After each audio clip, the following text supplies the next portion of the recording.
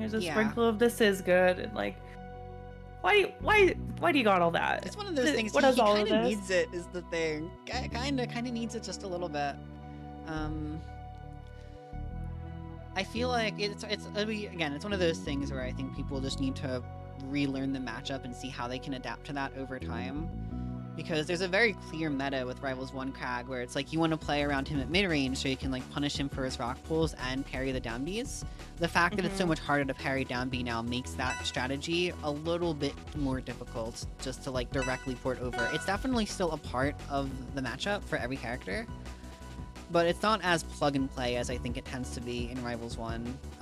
You gotta take, you know, a little more nuance, a little more caution with it.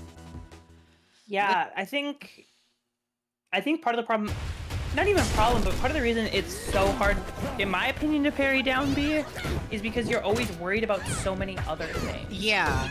Right? Like, it could be down B, it could be forward air, it could be dash attack, it could be side B, it could be rock. Like, I feel like when you're playing against Kragg, down B is one of like 6 options that you have to be thinking about.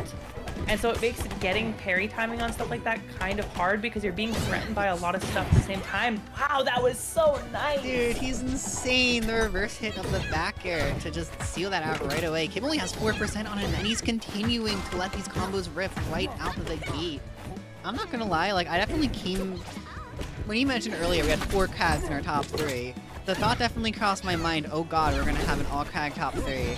Which, not specifically with Kragg, but I have had a top 3 of all the same character before in like brackets at stream, so this happened. But it takes the wind out of your sails a little bit. Kib is definitely looking like he doesn't want that to be the case right now. He's wait, it's actually nasty. Full on pedal to the metal with this fleet. You know, not going with anything too Grayson's crazy. lost. Grayson is lost. Yeah. I feel like I've definitely heard like mixed things about this matchup where it seems like Kraggs don't like it very much, but at the same time I think that Rock is probably a stronger zoning tool than anything Fleet has, which should be a big asset. It's just that you are going to have to lean a little farther into that slower playstyle to like match what Fleet can do. It seems like almost that Fleet's kind of chunky hits are big enough to keep Kragg in the air and just enough that he's uncomfortable, right? Like I feel like at that like 60-70%, not many characters actually keep Kragg in the air with an up air. Yeah, sure. At least not enough to like meaningfully combo him. So I think it's a little bit uncomfortable because of how meaty the sweet spot of Fleet's up air is. It's keeping him in the air at percents he's not usually there and setting up for combos that extend a little past what he's used to. Yeah, ooh. Okay, I think that was a down B right there, going right into the rock. A great snipe from Grayson, but I'm kind of thinking it might be too little too late.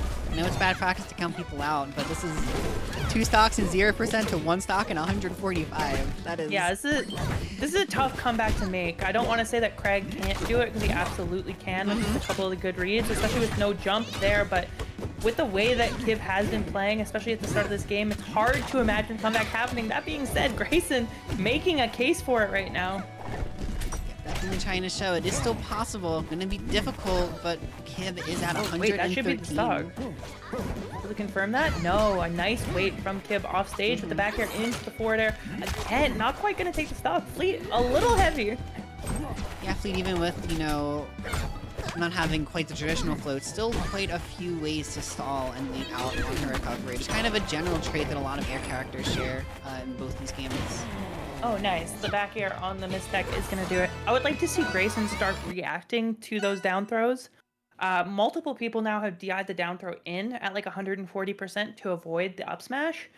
But I believe you could probably just go for the up air in that situation, whereas Grayson has been opting for the back air instead, which hasn't been leading to a kill. So I just think reacting instead of just assuming what's going to happen is probably going to lead to a little bit of better outcome in that situation. I don't know if it would have been the difference maker, but it would have got it down to last stock at the very least. Right, I can have positioning there. There's still some room to get some more applications out for these throws. I do think throws can sometimes feel like they're just kind of thrown in there. But again, I feel Rivals generally does a really good job giving each move its own niche, so... Definitely. Okay. not gonna find the fair. It's definitely looking like a bit of a reversal of the last game right out the gate. Kib off stage and getting spiked by that rock. I actually... Can you get back from this? What? I'm very surprised. Really clever stuff from Kib to make it back there and actually live the forward air at 127%. I mean, he's gonna have to recover high due to the pillar, but Grayson unable to punish in any really meaningful way and now pushes Kib back to the ledge. Gonna try and get something going with the rock. I like the mix up there where you throw it kind of up and then throw it down as a bit of a fake out. Not gonna work this time. Kib trying to find his way back to the stage, but Grayson doing a really good job of making sure he's not comfortable. There's the up air coming out. Grayson at just 50% roughly between these stocks. Kib has definitely got some hits in to try and even this out a little bit. But that is kind of the thing against Kragg, is like when he takes that first stock, there's a very real chance that things just start to snowball immediately after that. Oh, rock's out though. This is a really big opportunity. Was able to throw the rock down, but the down air off the platform is going to lead into a back air. The back hit back air as well there is going to send him deep off stage. Kragg privilege allows him to get back to the stage and live in a situation where every other character probably would have died. And now, welcome to the danger zone. 42% already applied. Thankfully, Kib able to get a reversal out of that situation, but Grayson setting himself up for success early in this game. Wait, that would have been insane! Does he reset it? And that was not okay. That's the thing, it is incredibly scary to cast low pillar, but every once in a while, if you put the pieces together properly, you can absolutely ruin a Kragg's day, and it's a really big part of being able to kind of optimize the Kragg matchup for every character. Just what can they specifically do to those low pillars? Yeah, and I feel like that was crazy. That was definitely huge in terms of, I feel like we haven't seen anyone contest Kragg's pillar quite like that. I feel like that's a confidence play for one, but also just showing that there is a way to contest it in a way that is semi-reliable. That's not the first time we've seen Kib go for that sort of thing. And I feel like that's a pretty good boon when you see that the rest of the bracket is all Kragg. Mm-hmm.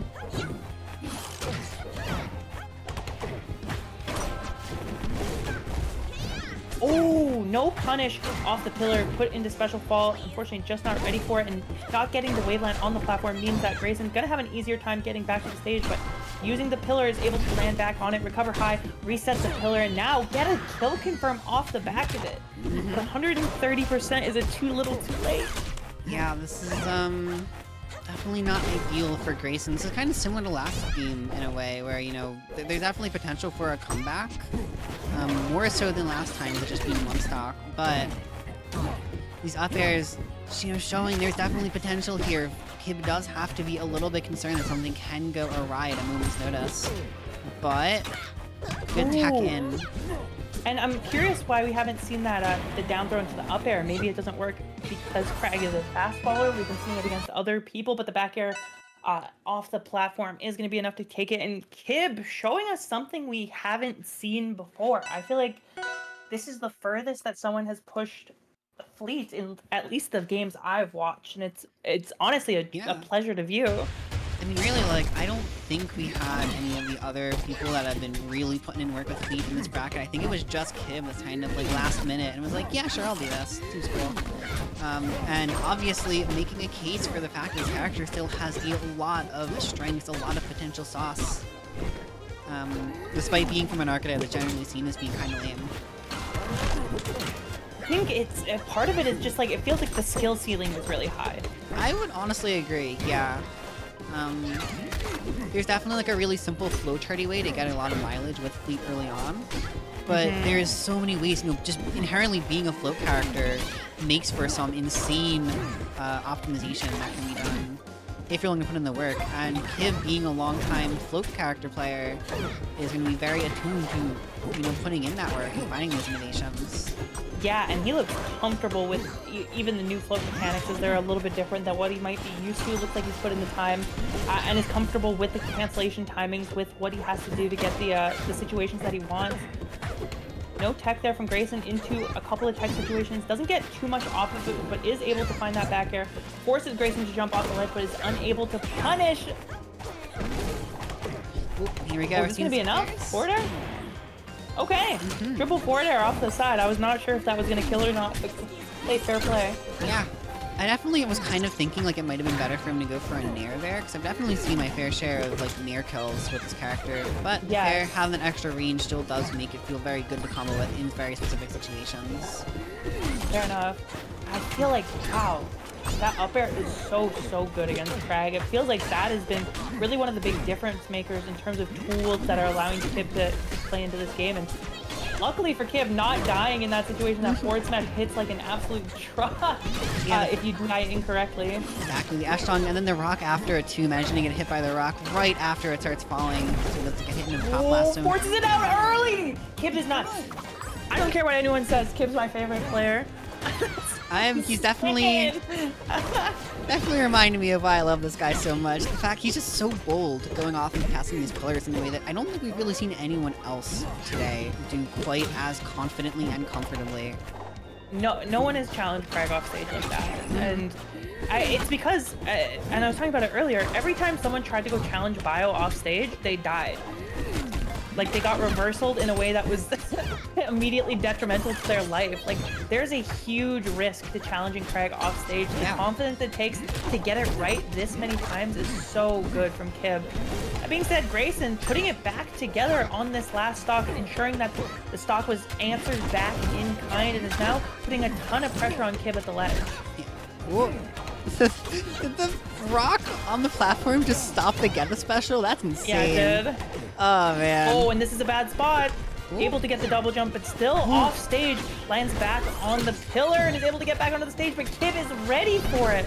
Now back into more of a neutral situation as Grayson comes down with a down air, not catching the neutral get up, but still applying so much pressure. The fair out of shield is going to put Kib in a tough spot off stage, potentially a game position if Grayson's able to find the right spot at the ledge, but he's not, and the rolls in. It's about time Kib started calling that out. Grayson has really consistently been using roll in after that down throw as a way to get out of pressure. Yeah, you know, see that up tilt right there. We are at a point where these random up tilts, just to like try to keep Kib at bay, they could result in a kill. Yeah, there is a lot of things that'll kill right now, especially, honestly, from both players. Any back air on the side of Fleet is going to do the trick. The up air after the down air is going to do the trick, and Grayson is going to manage to take that game 3 to push it to a game 4, and it has been close across the board. 100% with you on that one, but very much Alumnus now has 2 counter picks to work with, which should be pretty interesting to see how that all pans out, since these are both characters where I think they would, my gut is telling me they would generally prefer to have bigger stages with more space to set up their zoning. Yeah. Fleet probably needs it a little more than Kragg, who historically speaking is just kind of good on every stage. With Fleet, you know, I imagine there's still some stages, like Tempest, for example, where you probably wouldn't want to play Fleet there very often, or like maybe Hodojo. Gonna be running it back to Jules Vale, going home.